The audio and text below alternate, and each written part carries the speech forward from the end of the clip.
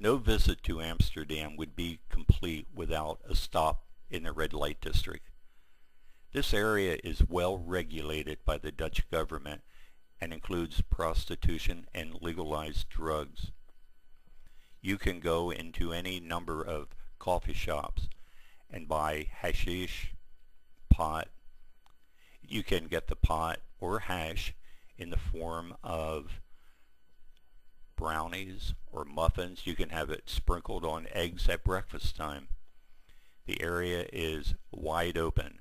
They do insist though that you do not sit outside of their establishments and smoke. I saw one sign that said no drugs on terrace. I can attest to the fact that hashish muffins are unusually good. I highly recommend a stopover here.